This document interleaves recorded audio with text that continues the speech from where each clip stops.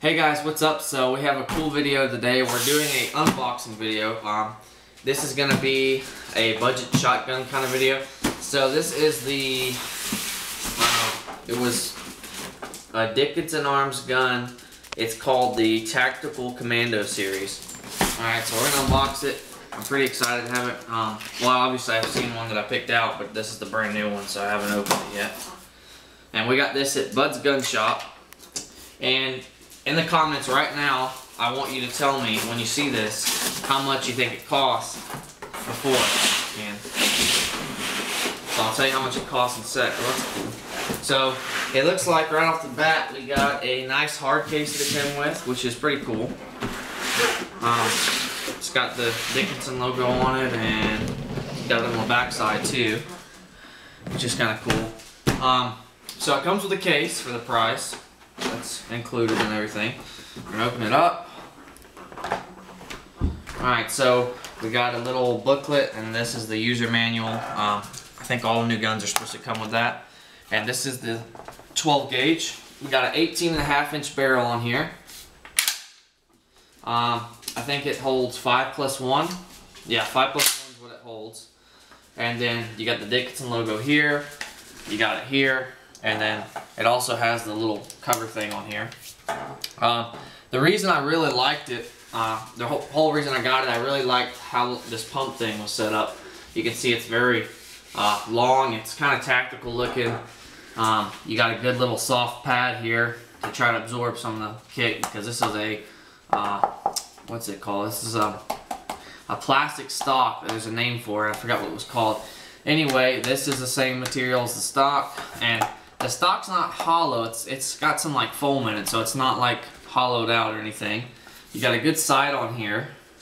You can see it's a pretty thick side. It's not just a little BB like most would come with. And also, you already have the things to be able to do your put your strap on here.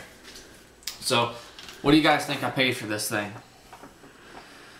This is going to be a budget shotgun video. We were going to take it out the range and unbox it at the range, but unfortunately it's been raining all day out there, so we weren't able to go and do it. So I thought I'd do the unboxing video because we'll be busy for the next few days, so I'm not going to be able to post a video, and I was really excited about this.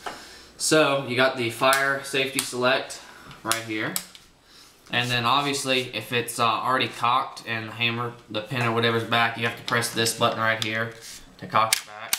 It's actually pretty smooth, because I did look at a few of them before I got this one. And believe it or not, this here shotgun was cheaper than the brake barrels. This was the cheapest shotgun, and it was brand new. $129. That's without the tax included. Tax included, it was like right at $150. So I'm going to challenge you guys to try to find a nicer looking shotgun for $129 or less. And the reason we're going to do the tax not included on the challenge is because if you kind of include tax, it's all kind of different in different places. So it's just complicated. So just the regular price. So this one was $129. So I want you guys to try to find something cheaper and show me. This one was at Bud's Gun Shop. We just got it literally yesterday, and I thought I'd do the video on it today and unbox it with you guys. Anyway, we're gonna do a video on some shooting and stuff with it, but unfortunately today it's raining, so I probably won't be able to get around to it. But anyways, guys, so 129 bucks, you get the shotgun and a hardcover case. My M&P, which was a little over $400, didn't even come with a case. It just came in a foldable cardboard box. Just basically throw it in there and some cardboard holding it. This one comes in the good package. It is kind of nice that for the price they still included a hard case like this. But yeah, guys, I think it's gonna be a pretty good shotgun, but we're gonna go test it out here hopefully soon. Anyways, guys, if you're new to the channel, consider subscribing. We have tons of videos, and we will definitely have some videos out on this thing doing field tests with it. Like I said, sorry, originally I wanted to unbox this and then I'll start shooting it and stuff, but unfortunately with all the rain, I'm not going to get to do that today.